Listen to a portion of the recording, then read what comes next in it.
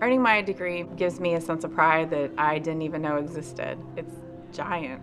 When I first started this degree, I had transferred in with an associate's degree in geography and social sciences. So I was excited and ready, and then I got very sick with breast cancer, and I wasn't able to participate as I had planned. And instead of just feeling defeated, the Ecampus staff, they called me regularly. They were so helpful with being able to keep me going and work with me to reduce my credits, and it allowed me to go through treatments and surgeries and persist, and now I'm here graduating.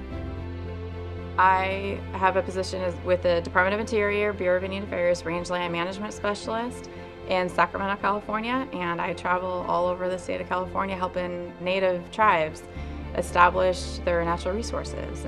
What I really liked about learning online, and especially with Oregon State, is that hands-on science out in the field work that we get to do with the classes, and it is exactly what they do in the field. So being able to go into a job and have that knowledge and base and hands-on experience already was perfect. It really set me up for success.